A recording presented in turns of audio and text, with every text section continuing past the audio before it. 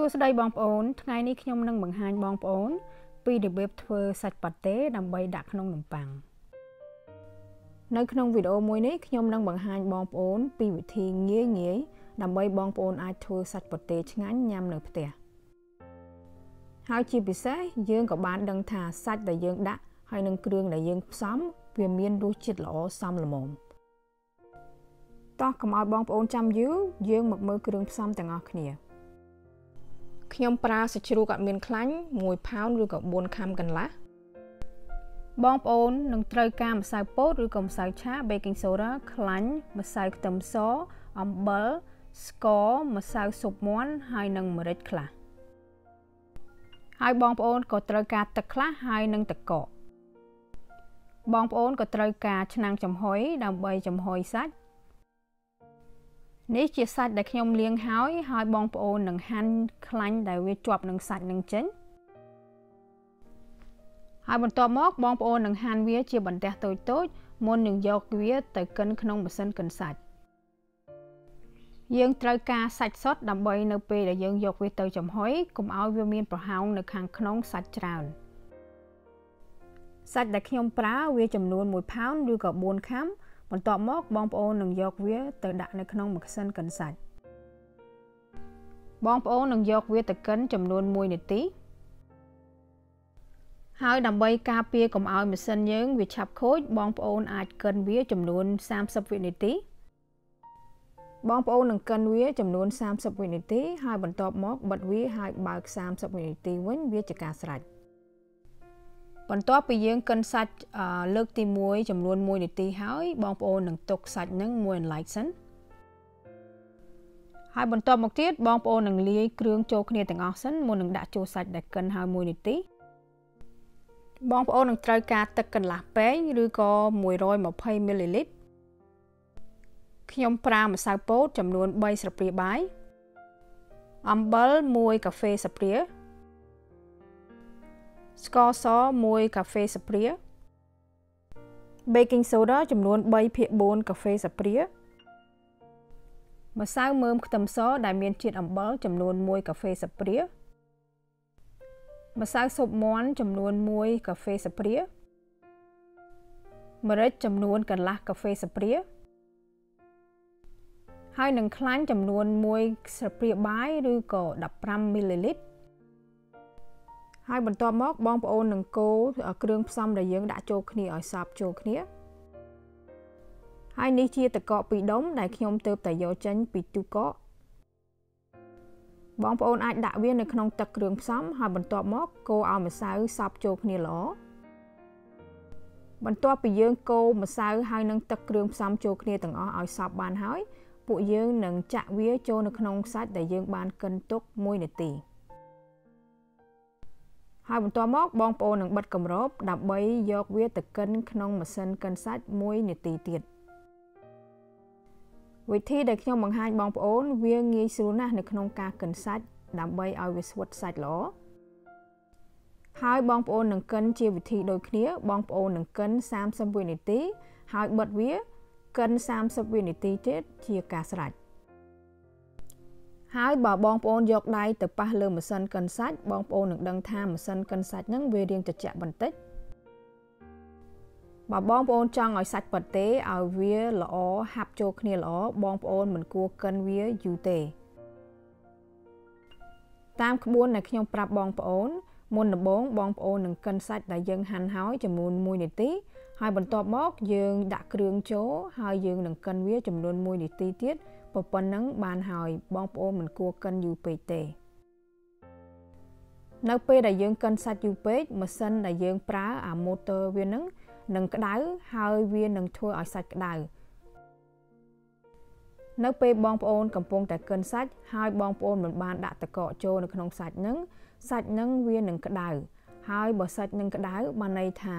នៅពេលដែលយើងខ្ចប់វានឹងបែកចេញពីគ្នាវាមិនស្វិតល្មួតជួរគ្នាទេបន្ទាប់ពីបងប្អូនកិនសាច់រួចហើយបងប្អូនអាចដួសសាច់ហ្នឹងមកដាក់ក្នុងចានប៉ុន្តែមុនដំបូងបងប្អូនអាចលាបខ្លាញ់បន្តិចលើចានហ្នឹងកុំឲ្យសាច់ហ្នឹងវាជាប់បន្ទាប់មកបងប្អូននឹងដួសសាច់ប៉ាតេឆៅហ្នឹងមកដាក់ក្នុងចាន ហើយចំនួនសាច់ប៉ាតេហ្នឹងយើងនឹងចែកជា2ដើម្បីធ្វើប៉ាតេ2ដុំហើយចំណែកឯម្រេចមូលវិញបើសិនជាបងប្អូនចង់ដាក់ម្រេចទាំងមូលនៅពេលនេះហើយដែលបងប្អូនអាចដាក់ម្រេចទាំងមូលបាននៅក្នុងវីដេអូដែលខ្ញុំបង្ហាញបងប្អូនខ្ញុំមិនដាក់ម្រេចទាំងមូលទេคลิปមួយនេះជាคลิปដែលខ្ញុំបានធ្វើថ្ងៃផ្សេង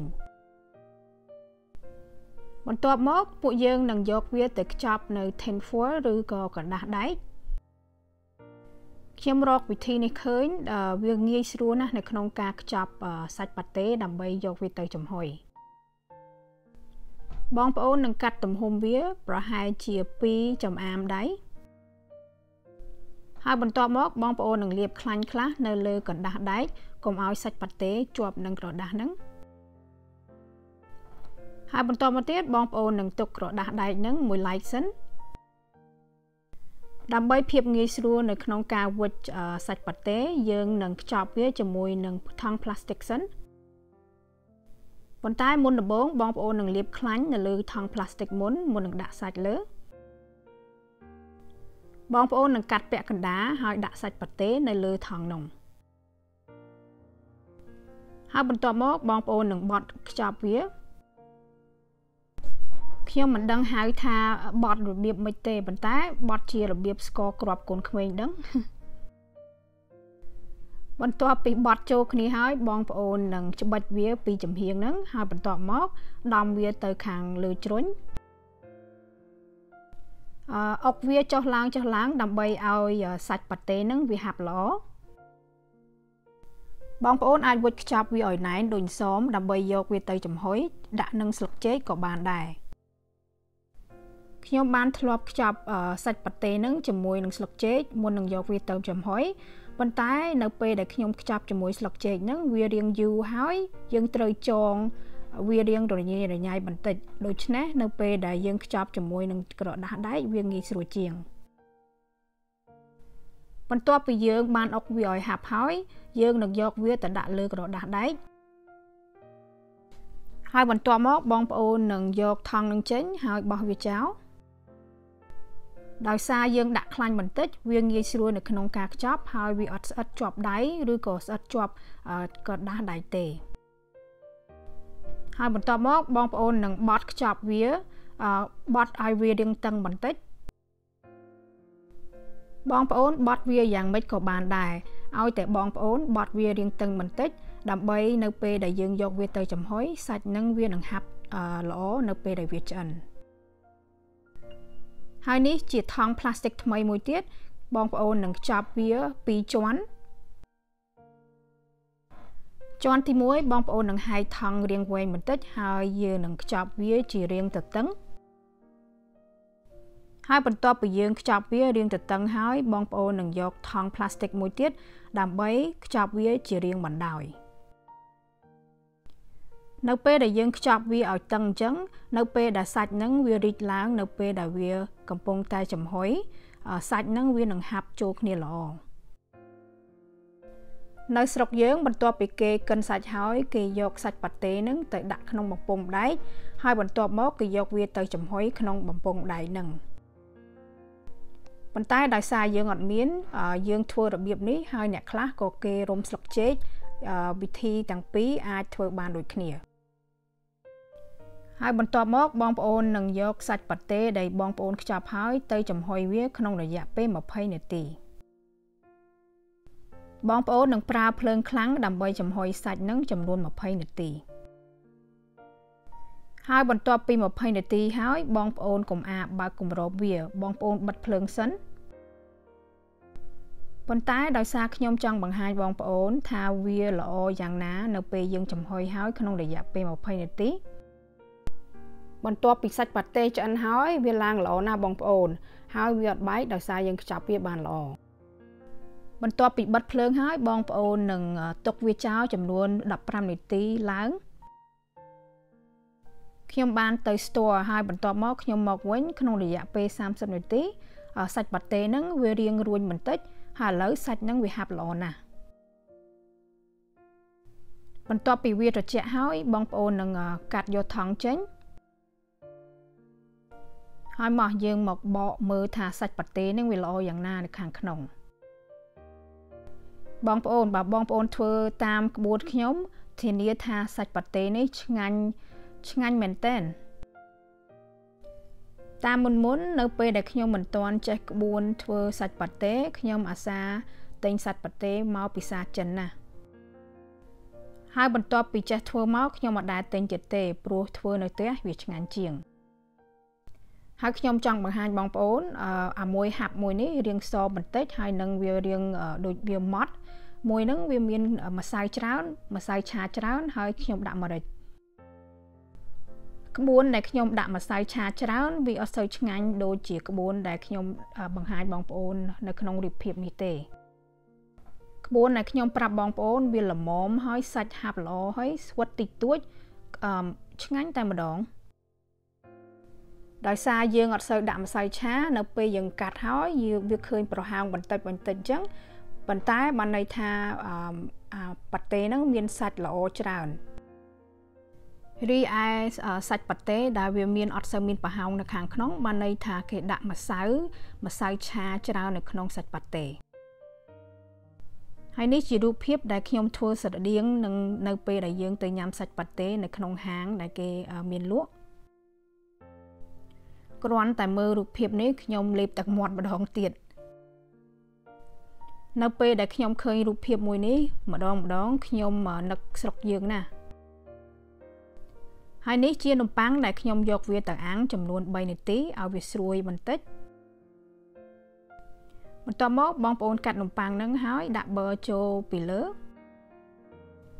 បើធ្វើឲ្យត្រូវតាមក្បួននំប៉័ងប៉ាតេមែនតែនគេត្រូវដាក់ថ្លើមដែលកិនម៉ត់ជាមួយនឹងសាច់ជ្រូកចូលដែរប៉ុន្តែខ្ញុំមិនទាន់បានចេះធ្វើទេតាមពិតទៅខ្ញុំដឹងក្បួនធ្វើហើយប៉ុន្តែខ្ញុំមិនទាន់មានឱកាសដើម្បីធ្វើវាហើយនេះជាប៊ឺបង្គាដែលខ្ញុំបានធ្វើបងប្អូនអាចមើលបាននៅក្នុង YouTube Channel ខ្ញុំហើយក៏ដូចជាជ្រក់ដែរខ្ញុំក៏ធ្វើជាមួយនឹងប៊ឺបង្គាក្នុងវីដេអូតែមួយបងប្អូនអាចទស្សនានៅក្នុងវីដេអូនោះបានការខ្ញុំនៅក្មេងនំប៉័ងប៉ាតេខ្ញុំចូលចិត្តណាស់ដូចវាញ៉ាំទៅដូចឆ្ងាញ់តែម្ដងនៅពេលដែលយើងបានទៅញ៉ាំនៅហាងឬក៏ញ៉ាំតាមផ្លូវញ៉ាំពេលណាក៏ឆ្ងាញ់ដែរហើយដល់ពេលមកនៅប្រទេសគេអត់ដែលសូវបានញ៉ាំសាច់ប៉ាតេសោះបើទិញវិញសាច់ញ៉ាំក៏អត់សូវឆ្ងាញ់ទៀតបងប្អូនអាចដាក់ទឹកស៊ីអ៊ីវហើយបន្ទាប់មកបានដាក់ជ្រក់ដាក់ចំណិតត្រសក់ហើយបើមានជីវ៉ាន់ស៊ុយក៏បងប្អូនអាចដាក់បានឬក៏ដាក់ម្ទេសតាមចំណង់ចំណូលចិត្តរបស់បងប្អូនឥឡូវរបៀបធ្វើសាច់ប៉ាតេឲ្យបានឆ្ងាញ់ល្អហើយនឹងរបៀបធ្វើនំប៉័ងប៉ាតេវីដេអូនេះវាបានចប់ហើយបើបងប្អូនចូលចិត្តវីដេអូមួយនេះបងប្អូនកុំភ្លេចចុច share ហើយនិង like ជាមួយបងប្អូនយើងទាំងអស់គ្នាហើយបើបងប្អូនមិនទាន់ subscribe មក channel ខ្ញុំទេសូមបងប្អូនជួយ subscribe មក channel ខ្ញុំម្នាក់មួយផងហើយបងប្អូនកុំភ្លេចចុចសញ្ញាកណ្ដឹងដើម្បីទទួលវីដេអូថ្មីៗរបស់ខ្ញុំហើយខ្ញុំសូមអរគុណបងប្អូនច្រើនណាស់ដែលបានតាមដានវីដេអូរបស់ខ្ញុំតាំងពីដើមរហូតដល់ចប់សុខសប្បាយទាំងអស់គ្នាបងប្អូនជម្រាបលាហើយនេះជាคลิปលឿនដែលខ្ញុំបានធ្វើនំប៉័ងសាច់ប៉ាតេដើម្បីទុកញ៉ាំបងប្អូនអាចទស្សនាបានលេងៗ